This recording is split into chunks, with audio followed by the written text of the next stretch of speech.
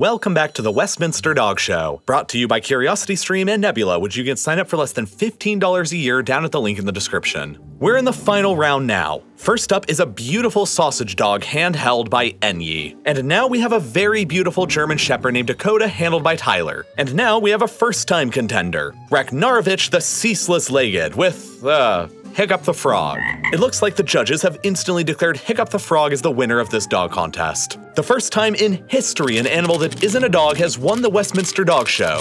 Why did I enter this dog contest with my frog? I just really wanted to deconstruct the notion that people are the only ones who ever domesticate animals. Ragnarovich the Ceaseless-Legged is a Colombian lesser-backed tarantula, one of the few animals outside of us people who have arguably domesticated another animal. These big, fluffy spiders have formed a beautiful friendship with tiny frogs, especially the itsy-bitsy dotted humming's frog who are found in the leaf litter and swamps of the South American tropics, and in and around the burrows of Ragnarovich and her friends. Colombian lesser-backed tarantulas live and raise their young in burrows, and dotted humming frogs often take their residence inside of these burrows.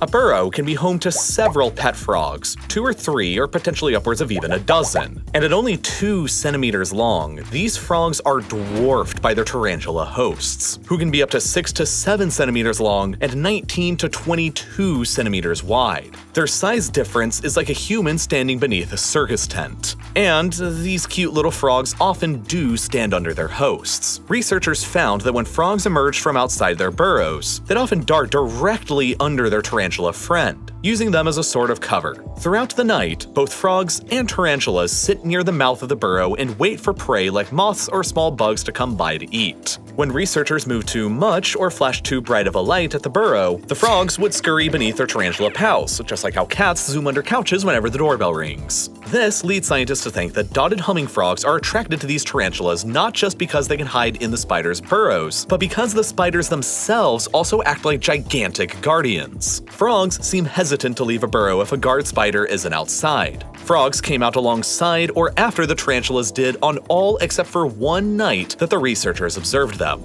Adult female tarantulas are known to be fiercely protective of their nests and their young, and Colombian lesserbacks are no exception. In one study, a researcher introduced a poor little garter snake to an enclosure full of tarantula burrows, and the garter snake was repelled by these angry ladies. And also inside of this enclosure were frogs. The snake ate plenty of frogs, but it was unable to munch on any that took refuge in the tarantula burrows, since the spiders fiercely guarded the entrance and thereby also the frogs. Even when an almost meter-long snake was dragged past a burrow, the tarantula dug her fangs behind its head and then attempted to drag its body that was about 5 times longer than her own down into the burrow.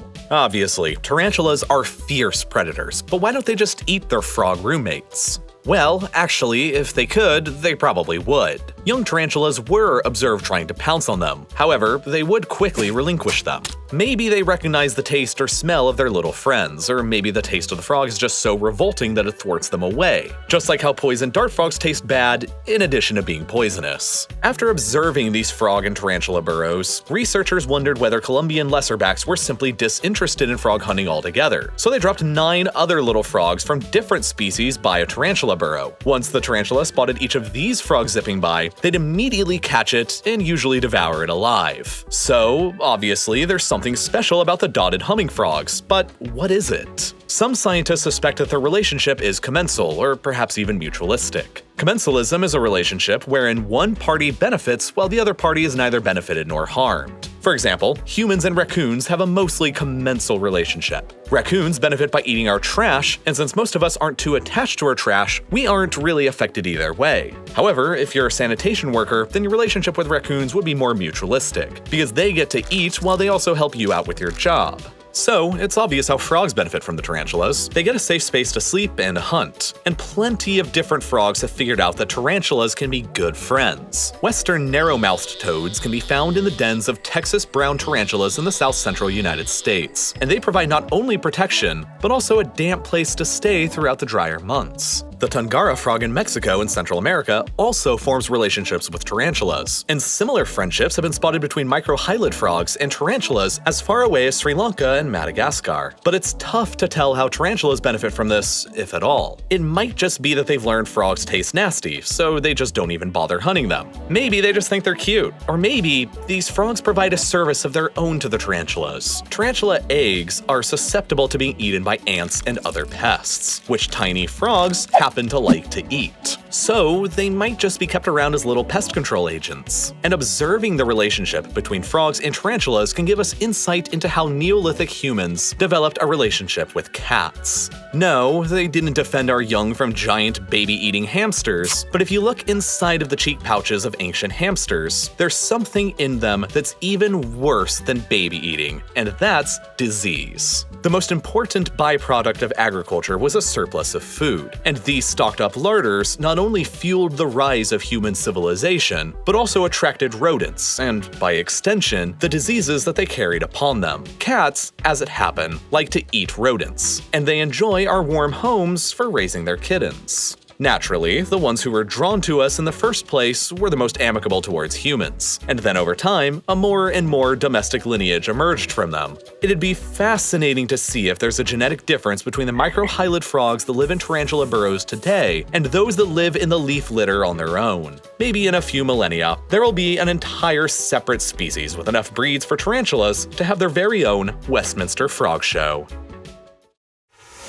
Who are the frogs? They're self-made millionaire and billionaire investors and entrepreneurs. Mary Phillips is a real estate mogul who turned a $10,000 loan into a mini golf course empire. Enrique Gomez went from running a lemonade stand to monopolizing the steel and railroad industry. And finally, there's billionaire playboy Hiccup. He didn't really do anything. People just love him so much they keep giving him money.